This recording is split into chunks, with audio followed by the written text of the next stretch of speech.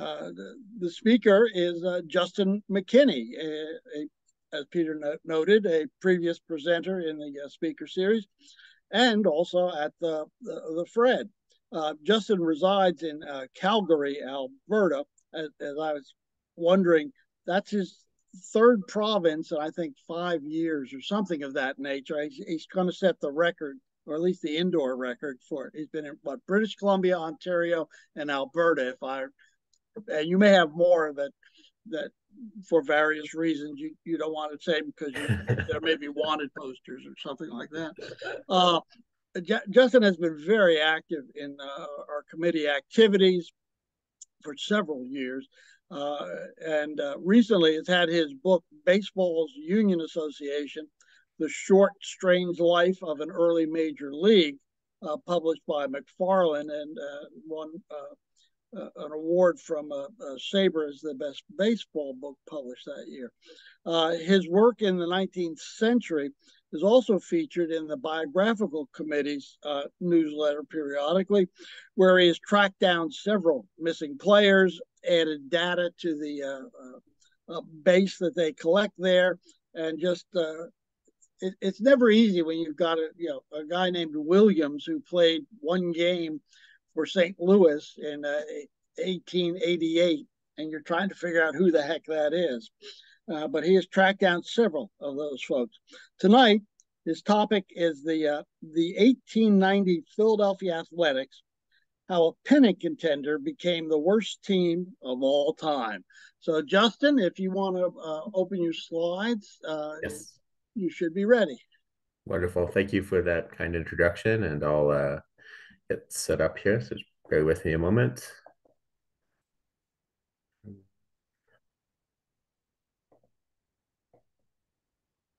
Okay. Can you all see the screen? Can you go to full screen? There you go. Good stuff. I've got a full screen on my side, so. There you go. Yeah, we'll get to it. Yeah, so provocative title, I know, so we'll get into it. So bit of background on the Philadelphia Athletics. This is the American Association iteration. They were one of the inaugural members in 1882, and they became the first major league team in Philadelphia since 1876, when the National League club disbanded. And so big deal, return to one of the most populous cities in America. And they were successful right off the bat. But in 1883, the Philadelphia Phillies joined the National League to offer some competition, although right away they showed their true colors, going 17-81. Meanwhile, across town, the Athletics, they won the 1883 Pennant. They set an attendance record, and they cleared nearly $80,000 in profit, which was exceptional for the time. It was actually unprecedented how profitable this club was in 1883. It just proved that Philadelphia was a great baseball market. And for the duration of the decade, they remained one of the stronger clubs in the league, but they never won another pennant. They bear a close resemblance to the 1890s Phillies, who always seem to be, second or third place and very strong, but never quite could get there. And another thing that happened as the decade proceeded is the Phillies improved, and eventually they would overtake the A's in attendance. It became the dominant club in terms of the hearts and minds of Philadelphia faithful. And that brings us to 1889. The A's finished in third place. They were a very talented club filled with a bunch of hard hitters, but those hard hitters were also hard drinkers, and there was a lot of speculation that it may have cost them the pennant. And sort of the main kind of figurehead in the club, who kind of guided the club through the decade, was a man named Billy Scherzig. He was born in 1855 in Philadelphia. He was a semi-pro player. And he had helped found the Athletics as an independent club in 1880. And then he, along with Lou Simmons and Charlie Mason, brought the team into the American Association. So he's a key figure returning Major League Baseball back to Philadelphia. In 1887, he bought out the other two owners and then partnered with a man named H.C. Pennypacker and William Whitaker, who would eventually kind of be very integral to what would happen in 1890. And Scherzig himself took over field manager duties from 1888 to 1890. I guess field manager might be a misnomer, but he was involved in the day-to-day running of the club. And here's a photo of the 1883 pennant winners. I'm sorry for the resolution, but yeah, it's a fine photo showing some burly men. And here is how they looked in 1889 when they finished in third place. And yeah, it's just some nice team photos there. So a few things happened that sort of lead us into what the 1890 season will become for the Athletics. First off, the Players League formed as a third major league. Large numbers of players defected from every club in baseball to the Players League. The A's were no different, no exception. They lost 5 regulars, including their top hitter in Harry Stovey and their top pitcher in Gus Wang. But more concerningly, Philadelphia would also have a Players League team. So that meant there would be 3 major league teams in Philadelphia. And if 1884 is an indication when the Phillies, the Athletics, and the low league Keystones did battle, there was going to be someone who's going to come up short in the matter. There was no way a city to this point had proven that they could support 3 major league teams, and 1890 would prove to be no different. And here's a couple of the key defections from the Athletics. On the left, there's Stovey, and on the right, there's Gus Wang. Some fine old Judge action there. And despite the losses of some key players, they were relatively less hard hit than other clubs. So going into the season, there was a lot of optimism that this club actually could be fairly competitive. They were expected to be a contender, to be honest. They were managed by Scherzig, and the opening day roster featured a handful of players who are even well known today, including Wilbert Robertson, who's later in the Hall of Fame, Jack O'Brien, who's basically the best he's the first baseman for almost the entire duration of the Athletics franchise up to this point. Taylor Schaefer, who was the younger brother of Orator Schaefer, who joined him in the outfield. He was a young prospect. And then Ben Conroy, who was a teenage infielder, promising prospect. And then Denny Lyons, who was one of the best players in baseball at that point in time, a hard-hitting third baseman, who was a pretty good fielder as well. Blondie Purcell was a longtime veteran, and Kurt Welch, who had just come to the club recently from the St. Louis Brown Stockings, which had become a dynasty in the American Association. And then in pitching, they had Sadie McMahon, who was a young hard-throwing hitter. He was inexperienced, but had a lot of potential. And Ed Seward, who had proven himself to be an ace, winning 35 games, I think, in 1888 and 20-some games in 1889. So on paper, the team looked pretty good. There's obviously the middle infield looks a bit shaky just because of all the young players in there, but the rest of the lineup actually seems pretty solid. So yeah, they had sort of a decent nucleus to at least compete in a weakened American Association circuit. And on the left, there's Denny Lyons with a scowl on his face, and then there's Wilbert Robertson catching a fly ball. Some 140 years later, still hasn't come down. And then Sadie McMahon in a fine portrait and tuxedo there. And he would later become an ace for the Baltimore Orioles in the 1890s. So the club got off to a fast start. They jumped out to a 17-8 record. They took over first place on May 23rd. And despite the strong play, the attendance was proving to be a struggle. The Players League was making a huge impact in attendance across baseball. Any place where they were going up against an established club, the Players League was typically outdrawing the rival leagues. And so, as an example, the home opener attendance for all 3 clubs, the Players League club drew 17,119 fans. The National League, the Phillies, they drew 6,952, and the American Association, the Athletics, they just drew 2,040 fans. And so that gives you a sense of the pecking order in terms of fan interest and everything else. The Players League was the strongest circuit based on the amount of players that defected. Numerous Hall of Fame caliber players and stars joined the Players League. And it was also novel as well. So fans would come out to see this new brand of baseball and see what it was. And unfortunately, the American Association was definitely the weakest of the 3 leagues that saw play that year.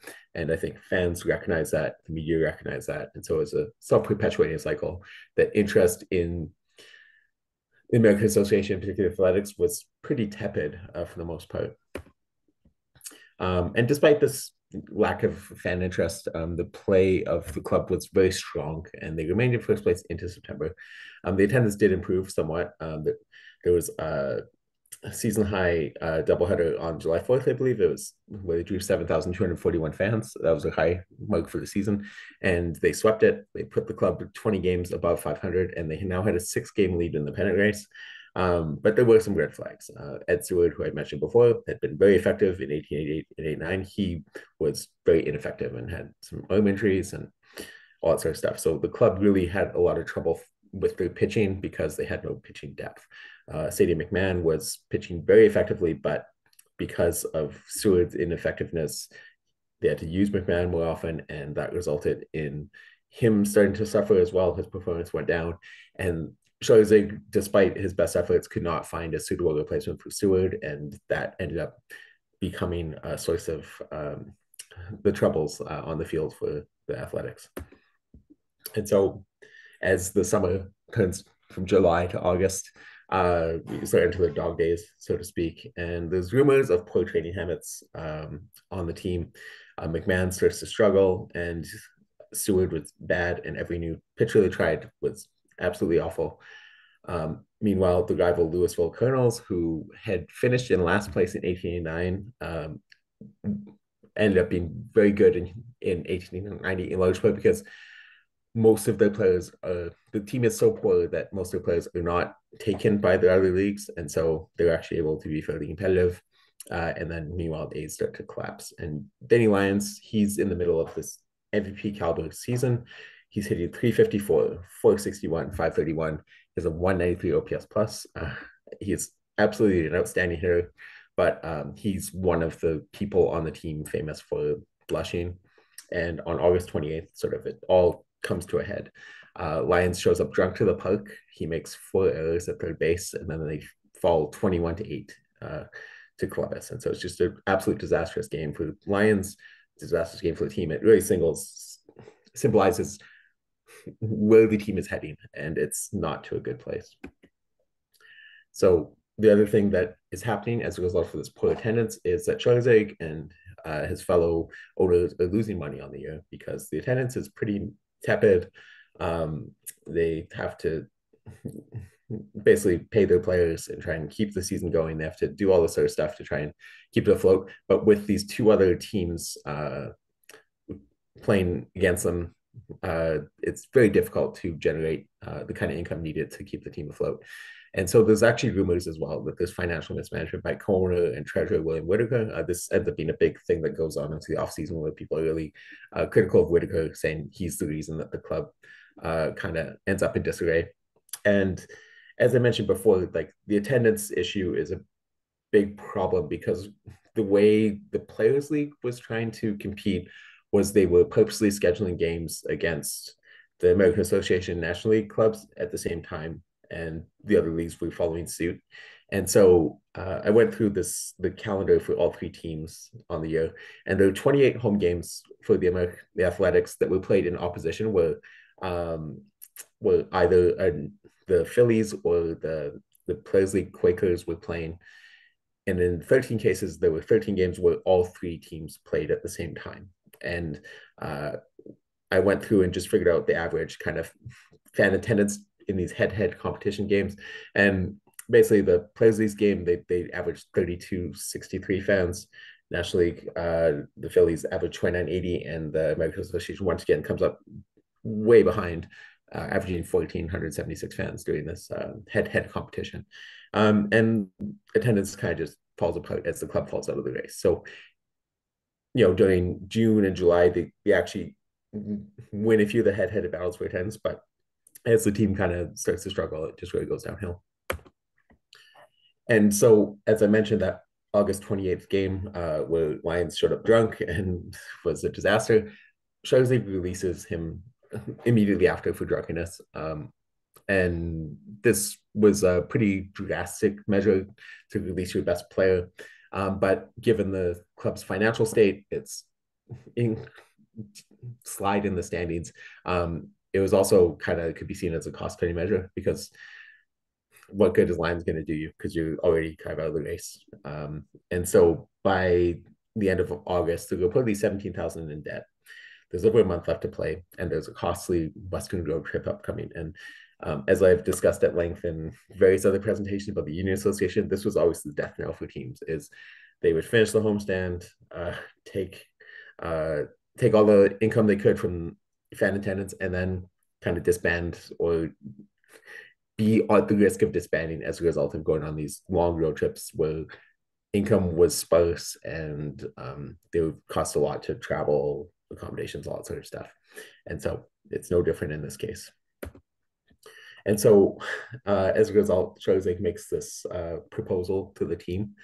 He says to his players that you can play out the rest of the season for a share of gate receipts, or you can be granted a release. And he knows that these star players, these high-paid veterans, are not going to want to play out the rest of the season for a share of gate receipts because going on the road to be a bad team, playing against other bad teams, you're not going to make any money from the gate.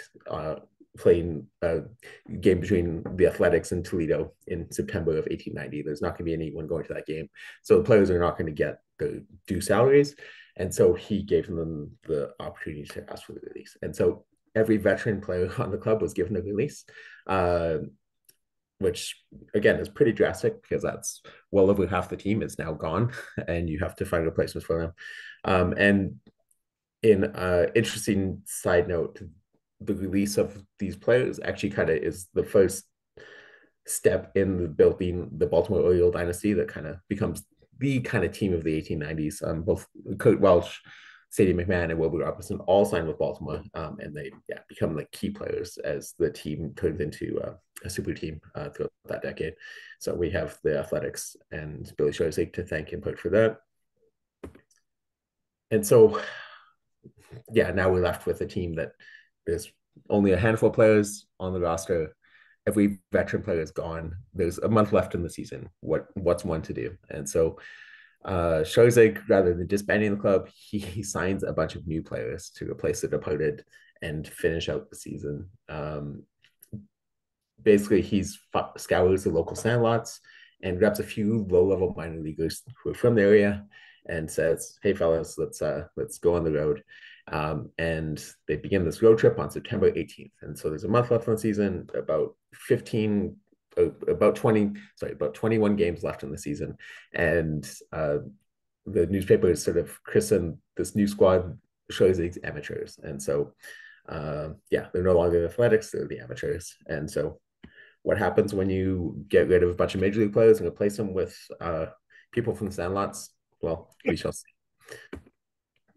So this is the first game of this new season, so to speak. September 18th, 1890, they play against Louisville, who has replaced the Athletics in first place and would eventually go on to win the pennant, becoming the first team to go from last place to first place from one year to the next. And if you see, I think the bottom part here is cut off, but the players in bold, that's the players who were on the Athletics before Scharzek released everyone, but only Conroy was a regular player, and he was a 19-year-old second baseman who was hitting 175 or something.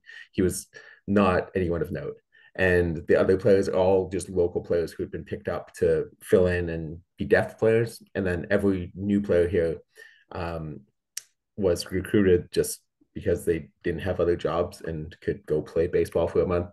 And only Pete Sweeney and Ed O'Neill had major league experience previously. And both of those, it was a very minuscule amount of major league experience. So you have this new team where there's not a lot of star power. There's no evidence of any sort of promise, but maybe they can win a game or two, right? Like the worst team still wins, 33% of the games. So, But as you can see, this opening game, they lose 9-4 to Louisville. So could be worse, but it's not a bad showing for a bunch of players who never played together. Ed Green, he's one of the holdovers. He pitched the first game of the doubleheader the next day on September 20th, and he loses. He gives up 22 runs, and they lose 22-4. And then William Stecker, who's another one of the pitchers who, again, is still with the club after all the releases. He loses 10-0 in game two, and then another doubleheader in Louisville on September 21st. Ed O'Neill loses 12-4, and then Stecker loses 16-3. And so you see a pattern here. The team is bad. woefully unable to compete. They have no pitching, they have no hitting. And then there's also this interesting fact that as we go on the road, teams are just jamming doubleheaders together because they just want the Athletics to get out of town because there's no interest in seeing this club at this point in the kind of dismal state. And then they moved on to St. Louis and they lose by a score of 21-2, 15-3 to 7-3. And they do pick up a local player called Ed Pabst to play left field from St. Louis. So, hey, maybe he'll make a difference. But yeah, it's not looking good. They've now lost their first handful of games by absolutely appalling scores. And yeah, they move on. So they head over to Toledo. Toledo was the American Association's fourth place club. They were not bad. And then, yeah, they proceed to play 3 games in 2 days, losing 15-3, 11-9, and 15-1. And then, yeah, as I mentioned, these doubleheaders proliferate as the Sharks League's amateurs come to town because, again, no one wants anything to do with them. It's kind of an embarrassment to baseball, to be honest. And then they head off to visit Columbus. And that team finished in second place in the American Association that year behind Louisville. And A6C Athletics also struggle. They go 14, who lose games 14-2, 14-0, and 9-2. In Columbus, they actually tried a local battery in the final game with no success. William Lackey was a Columbus pitcher, and his catcher is in the box score is known as only as Macy. Peter Morris has found a reasonable candidate for him, but it's a man named Patrick Millay, who was William Lackey's battery mate on a semi-pro club in the city. But in all the box scores for the game, it's the catcher is just listed as Macy, so we just have no way to kind of put 2 and 2 together. But yeah, it's not looking good. They just keep finding players in hopes that someone can do something, but no one can do anything. And then, yeah, they head out to Syracuse for the final 4 games on the road trip, and then they're going to return home. And yeah, they play a doubleheader on October 4th. Ed Pabst, who had actually been one of the only players who I guess had a pulse, he had 408 games with 3 stolen bases, but he left the club to go join St. Louis. So didn't want to stick around and see the horror that was coming over the final week of the season. And Syracuse was one of the weakest teams in the league. And the amateurs actually almost won the first game of the doubleheader. They fell by a score of 7-6, but then they dropped game 2 by their customary score of 6-1. And then they head back to Philly for the final homestand. And as you can expect, fan interest was minimal. So they're going to play Rochester in game 1 on October 8th. They lost 17-1 in front of 50 fans. So yeah, not a lot of interest in seeing the slaughter. And Rochester obviously doesn't have a whole lot going on for itself. And then they lost game 2 on the 9th by a score of 10-4. And then they're swept by Syracuse in a doubleheader on October 11th by a score of 16-1 and 15-4. And then that brings us to the season's final game on October 12th. And this is a large reason why I'm so fascinated by this club. It's this weird, strange game that happened on October 12th, 1890, in Gloucester, New Jersey. Philadelphia still had the Sunday blue laws in effect, so baseball could not be played within Philadelphia on a Sunday. So the Athletics took to playing the games on Sundays in Gloucester across the river. And yeah, there was 20 people estimated to be in attendance for this final game. It ended up being 12-2, shellacking in 5 innings by visiting Syracuse. There's no evidence of why the game was stopped, but I suspect the fact that it's 12-2, there's 20 people in the crowd, it's October 12th on a Sunday, final game of the season. There's really no interest in keeping the game going. It's just like it's like mercy rule, so to speak. And what makes this game so fascinating to me is that 4 members of the Athletics lineup that day remain unidentified. So there's a player named Crawford who played in shortstop in this game. He's listed in the baseball reference in the encyclopedia as George Crawford, but there's no evidence of where the first name came from. It's likely he's conflated with a minor league player from the mid-1880s named George Crawford, but don't have anything on him. He was a local player from either New Jersey or Philadelphia, but I've been unable to pin down a first name for him. And then the outfield, the famed outfield, you could say, one of the greatest in Major League history, really, of Swigert in left field, McBride in center field, and Stafford in right field. There's absolutely zero information on either man. I've not found anything that points to who these guys were. I've gone through the Camden and Gloucester city directories. I've looked through Camden Papers, Philadelphia Papers. And while there is a handful of players named Stafford, a handful of players named McBride playing semi-pro ball in Philadelphia at the time, there's nothing that links them to this. And I suspect the local players from Gloucester who were playing on a semi-pro team, but nothing has come up. And Swigert is an unusual name. You figure there might be something, but there's been absolutely nothing. And so, yeah, it's just kind of a disaster as far as biographical research goes. And the starting pitcher is a pitcher named John Sterling. He was only finally identified this year. It's been long suspected he had been there's a pitcher from Camden who pitched in minor league ball and had a trial with the St. Louis Brown Stockings, like didn't actually play, but he was on the roster for a little bit in the previous year. And we finally nailed down that it's actually him who pitched this game. But again, it took 33 years to just find a guy's first name and confirm it's him. So yeah, there's these 4 mystery players who I think may take another 130 years to identify. So if you have any leads, please send them my way. So yeah, so this disaster game concludes the season. They lose 12-2. And you might be asking, look, was there anyone who had any redeeming qualities as a player of Scherzig's misfits, Scherzig's amateurs? I'll point out that only catcher Joe Daly appeared in the major leagues post 1890. And he played a total of 3 games over 2 seasons in 1891 and 1892. His older brother was Tom Daly, who was a pretty well-known catcher, but Joe Daly could not stick in the majors. And that's the only player of Scherzig's amateurs who appeared in the major leagues after 1890. There's a few players who have some interesting potential, namely Charles Schneider, who I wrote a blog about a few years ago.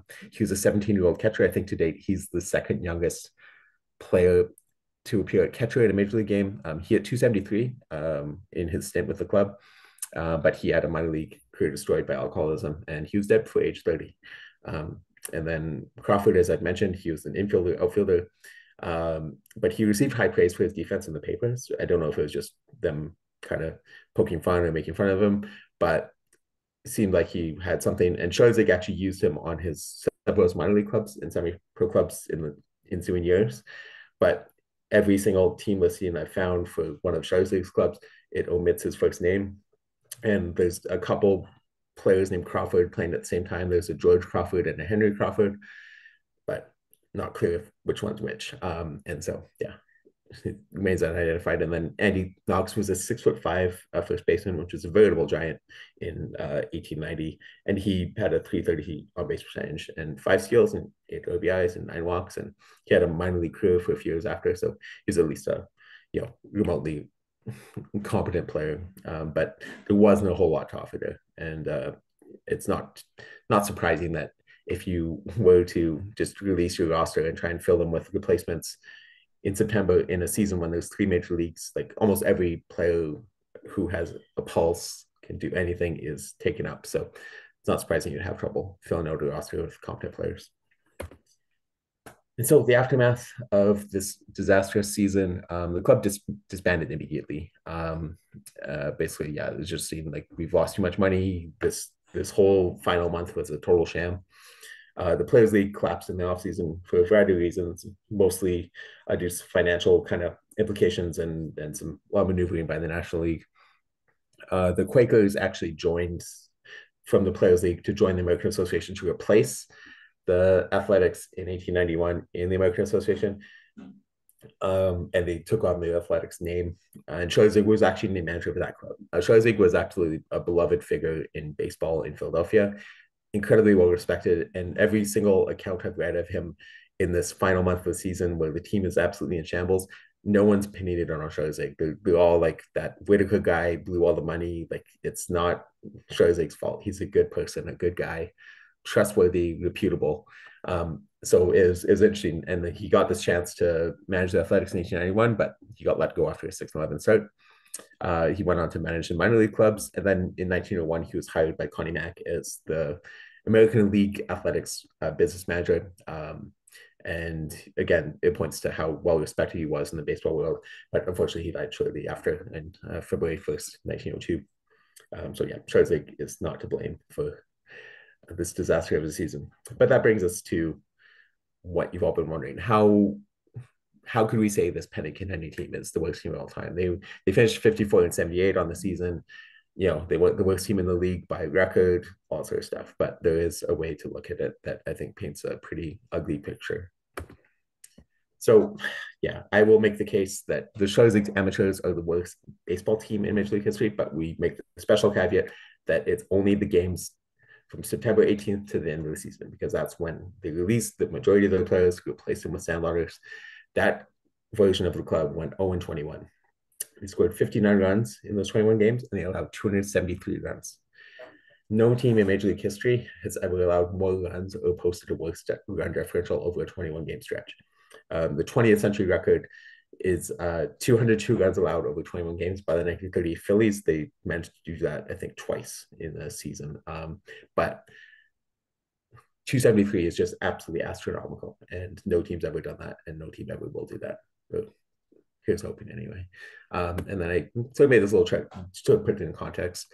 I included the Brooklyn Athletics of the National Association in the final season because that club went 2-42. And although the National Association is not officially recognized as Major League, I just want to point out just how bad these athletics were. Yeah, so you see that they 59 runs scored, 273 allowed. Pittsburgh in the National League that year had suffered mass defections of almost every good player on the club, and that team was also abysmal. They had 100 runs scored and allowed 265 over a 21-game stretch. The Atlantics had 60 and 227 over a 21-game stretch, the worst 21-game stretch. Louisville, the previous year, who would win the Pennant in 1890, they had 100 runs and 201 runs allowed. And as a benchmark, the Cleveland Infants, Cleveland Spiders, Cleveland, whatever you want to call them, in 1899, which is generally considered the worst baseball team of all time, going, I believe 20-134, something like that. During their absolute worst stretch, they scored 58 runs, which actually bests the American Association by 1 run, but they allowed 199. So during their worst stretch, they were still not as bad as the Philadelphia Athletics, and that sort of brings me to the close. This is unrelated, but I did write a book, and some people liked it. So, yeah, I will stop there. But I'm around, active online if people want to get in touch with me about stuff. So I'll stop sharing, and I'm happy to take any questions.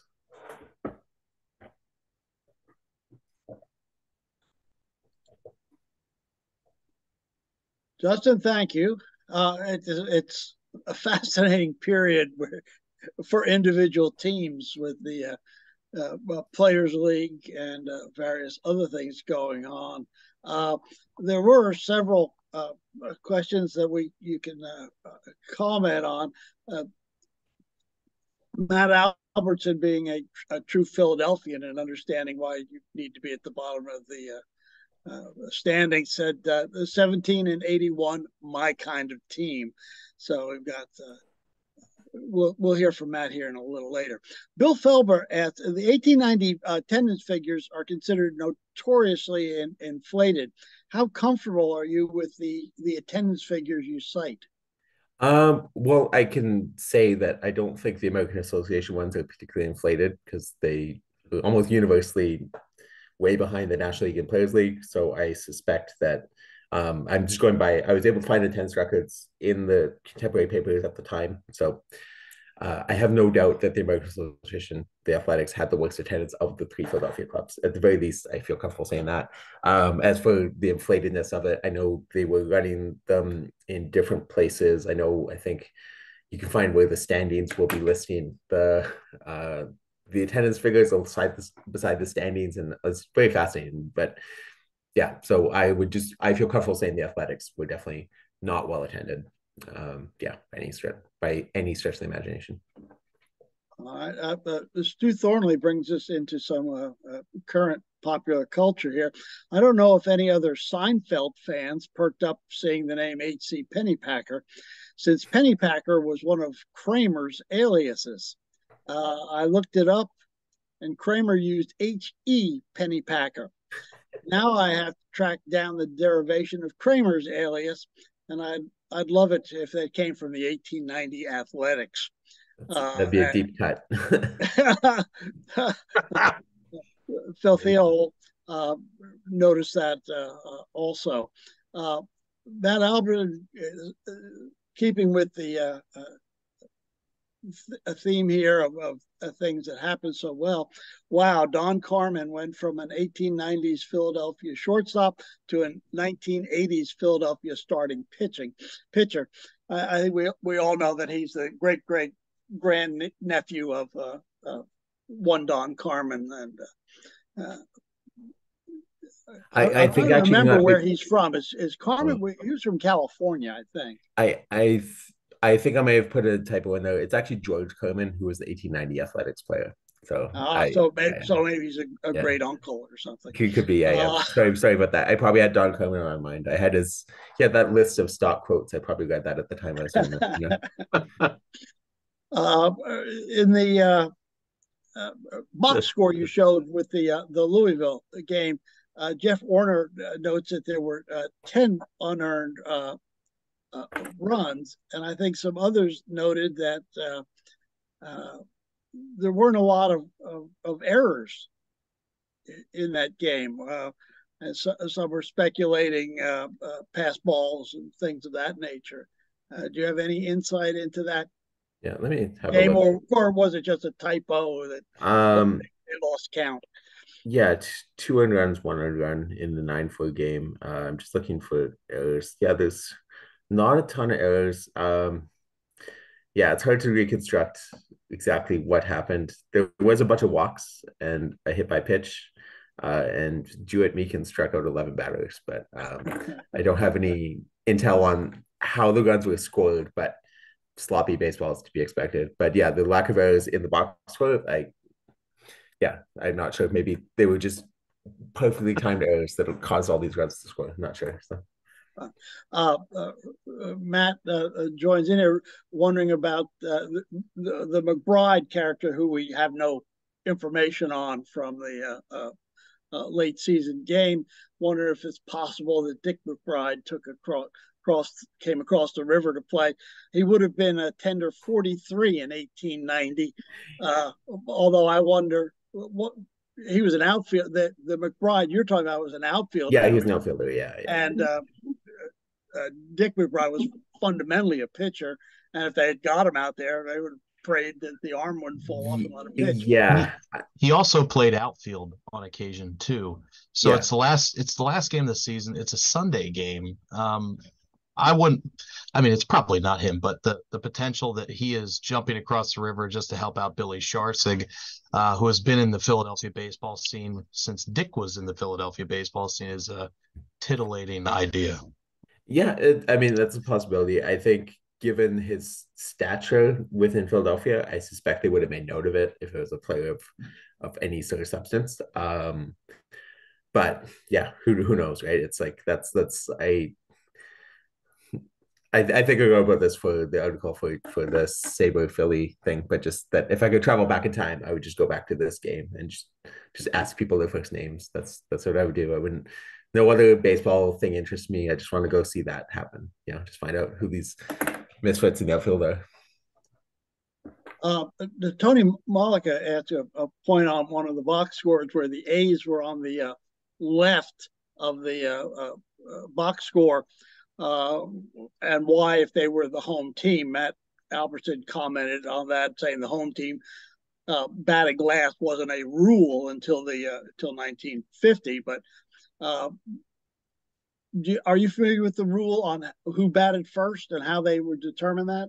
I don't know in the American Association at that point what if it was just manager's choice or they flipped a coin. I don't know the mechanics of how that would happen, but yeah, I know it wasn't written in stone that you have to do this or do that. I think, yeah. One of the things I think nationally, and it may have been American Association, I think the home team manager got to pick.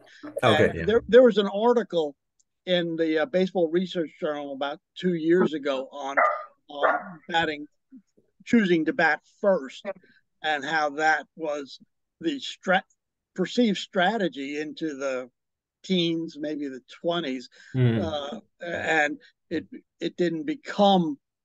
It took a long time to evolve into let's stay as it's best to get the last reps. Mm. Let's see, we got a few others here.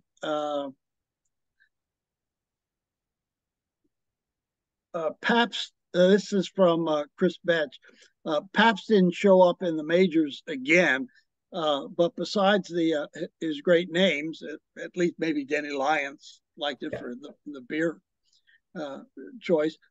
He had a nice career in the minors, including managing the Atlanta club later. So, as you say, just because they were a terrible major league player, they still may have found a way through the minors to keep playing for some years. Yeah, I think he was actually a pretty talented player. It's just he was from St. Louis and probably got picked up for this, and then he wasn't under contract, so he probably just jumped when he got a different offer, whatever. I mean, he might have preferred to stay in St. Louis or whatever, but yeah, he actually seemed to have a bit of ability for sure. Okay.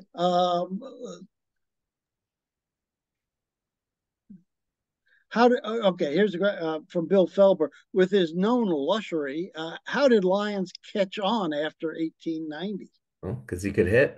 If you could hit, if you could hit. I mean, people overlook a lot of things, you know. Like covers all sins, doesn't it? Yeah, and it was that time. It was what great player in baseball wasn't a drinking man at that point in time, right? There's only a handful of them, so he's put up with it. I think his release from the Athletics was more due to money than it was that, but that was just a convenient kind of like, okay, well, this is just bad. It's just we have a reason to get rid of him, all that sort of stuff. And there was rumors throughout the rest of the season that he would join the Chicago Players League club, but then he never ended up signing, and then he I forget where he ends up in 1891, but yeah, he's Justin, that actually leads to a question I've been kicking around. You were talking about luxury as kind of a disincentive or a problem, but wasn't it for this team? But wasn't it actually fairly common then? It definitely was, but the Athletics in particular had a reputation for quite a few years as being underachieving due to this problem, and Scherzer was, for as respected as he was, I think he was a player's manager, and I think he wasn't necessarily going to be the guy to keep these guys in line. He was going to kind of go with the flow on things, and so I think it was just they had that reputation. And I think there's a good article by Craig Brown on Threads for a Game about the Athletics and the temperance kind of movement on the team and things like that in the 1889 season. And so but they just had that reputation, and 1890 kind of proved no different.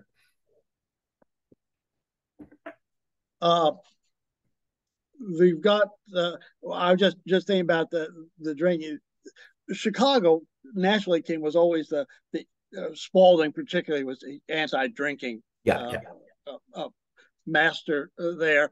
Although he would sign players if they were really good, have them sign the pledge. I won't drink, which lasted 20 minutes or so, and off they would go. So I back to your answer, as he could hit was tended to be the critical factor in those decisions. Yeah. I remember one of my favorites, Pete Browning. He signed the pledge every year. He hit 350. They'd sign him again. He'd sign the pledge. I won't drink. By beginning of May, he's off to West Baden Springs to dry out. Yeah, well, and the big issue that comes down is like you have players showing up and not being able to perform, but you also have players who would like disappear for weeks at a time because they've gone a bender, and like you didn't know who would be short off the puck on a given day just because of the nature of some of these guys, and so it just that ended up being a whole thing that dominated 19th century baseball. Jack Bales gives us the definitive answer on the batting first, batting second in the 1880s. And he cites David Nemec in his book on the American Association that in 1885, there was a rule change, gave the choice of whether to bat first or last to the captain of the home team. Okay. I like that. Yeah, I talked about that book in a book discussion group, and it just stuck with me. And so I just checked real quickly, and I saw it there. Very good. Very good. Quick question. but I think also that Baseball Research Journal article, when the home team had the choice, many times they chose to bat first because they thought it was better to get a clean ball. It was better to try and score first. All sorts of things, because I would guess when their pitcher would get in there, it'd start to spit on that ball and ground it into the dirt and whatnot. Who knows? The ball's harder earlier on in the game, and especially when you're trying to use one ball during a game. That matters. I did have a quick question, Justin. You have Richard Hirschberger's newspaper scans, yes? Yeah, I do. Yeah. Okay. I thought so. I just wanted to make sure. The city item is indispensable. Really good coverage, and good coverage of this weird 1890 season. So yeah. And just a point of order, you mentioned an old judge card of Gus Wayne. That was actually Sam Thompson. Oh, that was Sam Thompson? Okay. That's Sam Thompson. Yeah, they took his Detroit Wolverines picture. Yeah, and I see 1887, and then threw on Philadelphia because he joined the Phillies after. Okay, thank you. Yeah, sorry, I didn't do the due diligence to double check the citation of who the photo was, but much appreciated. Thank you.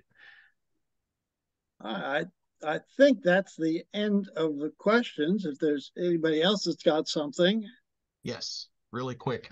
While I was just spelunking through the city item of October 13th, 1890, I took note of a benefit game for Billy Sharsig between the Players League Club in Philadelphia and the previous year Philadelphia Athletics.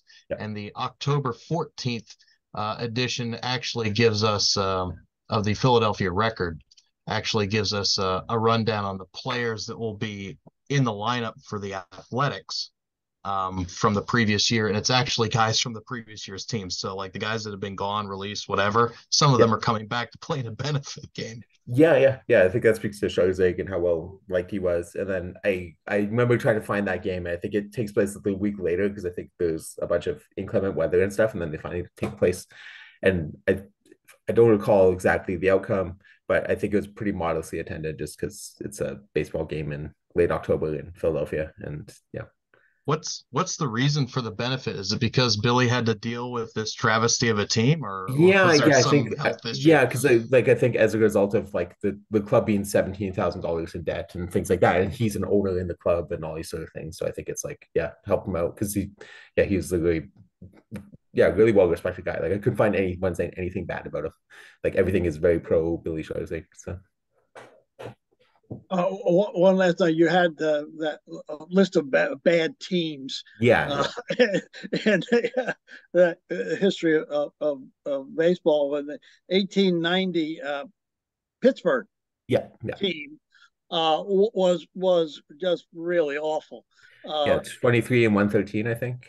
And they were the second team to lose 100 games in a season, but their manager was a member of Louisville when they lost 100 games, who had been released late July, middle of August. He was Guy Hecker. Yeah. Because I saw he's on the 1890 roster, but I hadn't realized. Yeah, he was on 1899 as well. And that was his home area, is Western Pennsylvania. Came from City. So thank everybody for coming tonight, and thank you, Justin, for a really fascinating presentation here of what it's a little different how teams react to a bad season. Here's one that just said goodbye to everybody who was getting more than, I don't know, $100 a month or something like that. And we'll just pull somebody out of the stands or whatever we can do for Tuesday's game. And it's fascinating where the other guys went. And I think it's an interesting story of a side note in the building of the old Orioles.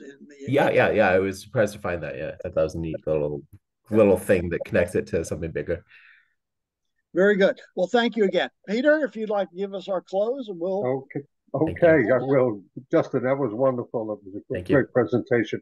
When I saw the slides about a week ago, I knew it was going to be really good.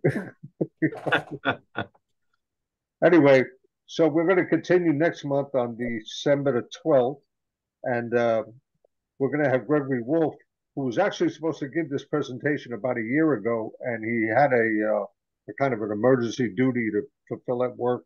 Oh. And I think, Bob, I think you filled in for him, didn't you? Or, I did. yes, I remember that.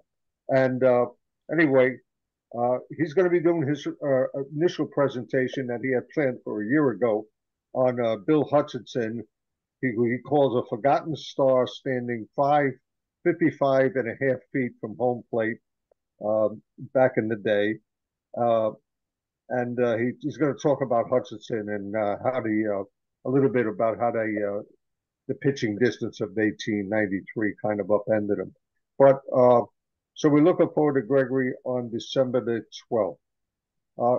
All of you, I know, just so because we have a little bit of an audience here still, that we keep your eye on your emails that are coming out of the 19th Century Committee. There'll be a couple of announcements, one having to do with a new Facebook initiative. We have a couple of our guys on here tonight that were involved in that. And also, the Fred registration will be different this year, only in the fact that it will be an online process. And but you will receive in your newsletter the normal imaging, the normal paperwork for your own notes to help you do the online process.